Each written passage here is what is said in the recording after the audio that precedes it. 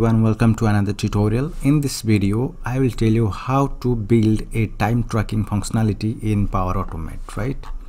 So I am in the Power Automate and I would like to create a Excel file in OneDrive first, right? So I'll go to OneDrive and create a Excel file first. So I'll go to click on OneDrive.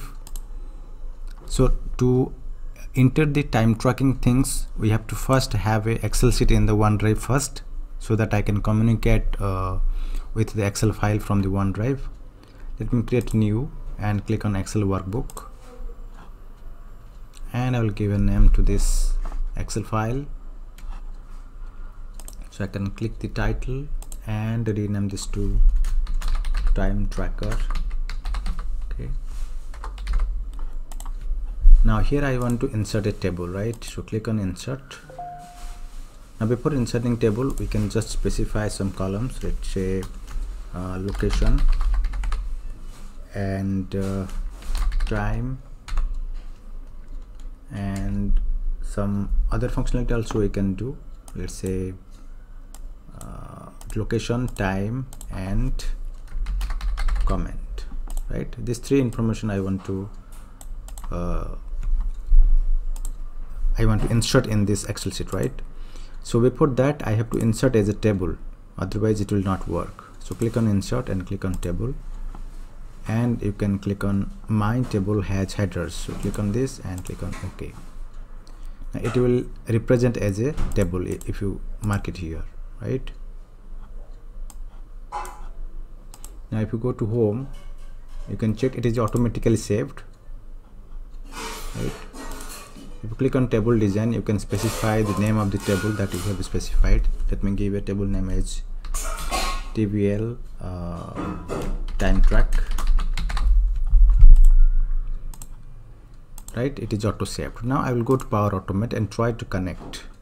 So click on create and create a new instant flow.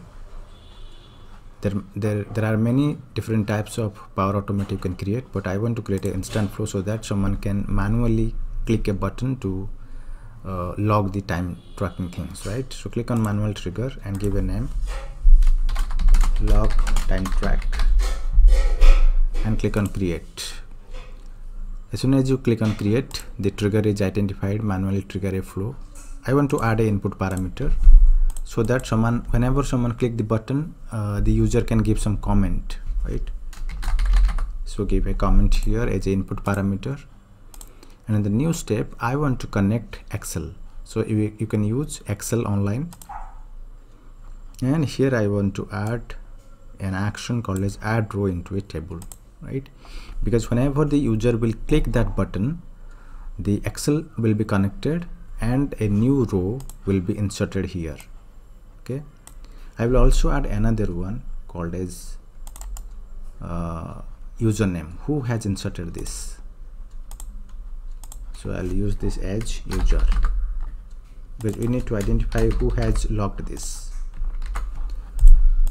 And I'll go here and try to specify the location, OneDrive for the business, and document library as OneDrive, and the file I want to connect is timetracker.xlsx. Next, the table will be identified TBL time track, and if you click on the show advanced, it will give you location, time, and comment. What about others? The user is not available, right? So if the user is not available, you have to disconnect. Let me delete this. Again connect. If you change any column, you have to do this. So click on add a new row into table. So the same thing, OneDrive for business, then document library OneDrive, and the file as time tracker, and the table TBL time track. Right now it is given here. Now I want to assign corresponding field values dynamically. So location, I want to track the location from the user device, so I can use here full address. And time, what's the time? The timestamp I can use, and the username I have, or you can specify the email ID also if you want. And the comment is passed as a input parameter from the trigger, right? Now once it is done, the timestamp is identified. So by default the timestamp is UTC timestamp. So if you want to convert it, you can convert it also. Let me first do this. Click on save and test this. So click on test, click on manual test. I will show you how this button will be available in click on sign in, how this button will be available in the mobile app. So after test, so it is asking to use your location. Can you see that at the top left corner on the browser? So click on allow. You have to allow this so that the location details will be fetched.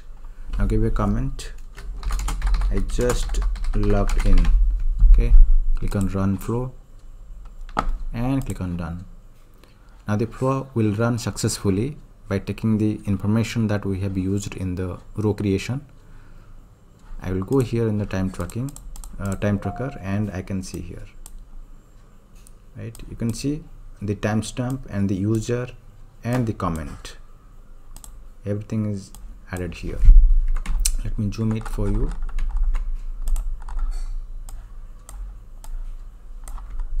Right, so this is the location, and this is the time, and this is the username or email ID, and the comment. But the time looks something, you know, this is not well formatted, so we can format it. So I can go to run, edit it, and before that I can add another action, and I can take a variable, or I can take convert date time. You see, for date time function we have a convert time zone, and the base time zone you can specify the time zone here, timestamp. Source time zone is UTC.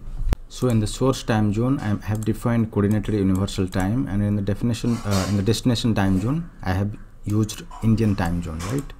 And the format string I have used full date and time string, long time, right? So this is the format I want to have this. So I'll go here in the add new row, and here in the timestamp I will use the converted time, right? So click on save and click on test. So I can use manual and give a name. I just signed out. Click on run and done. Now if you go here, it will display another record here. You can see here the time is well formatted now, right? So this is the current time in my current location. So this way you can keep tracking of your employees entry time or exit time, or whatever assignment that you provide to the user or your employee. You can track it by this flow. Now how this flow will be available in the mobile application, let me show you. Let me switch over to the mobile app. Now you can see the mobile app here. So this is my mobile app, and I'm just trying to log in the flow app to see my button here, right? So it is trying to log in. Now once it is logged in, you have to click on the account and choose the correct environment. So I'm choosing new dev, which is my environment. Now if I'll go here to the buttons, I will click the button. You will see there is option log time track. You can click the log time track, and it will ask to provide a comment. Let's say I have logged in my mobile, right? Now click done. Once you click done, the flow will call and the Excel sheet will be updated. I'll go to my Excel sheet to check. Can you see that this record is updated now, right?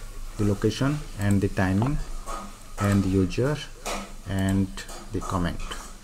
The point here is the beauty of the button flow or instant flow will create a button, and that button will be used by the users to click that button so that the flow will run immediately. So this is how you can track employee timings when they will enter your office or exit their office, and you can capture the comment, right? This is how you can automate it.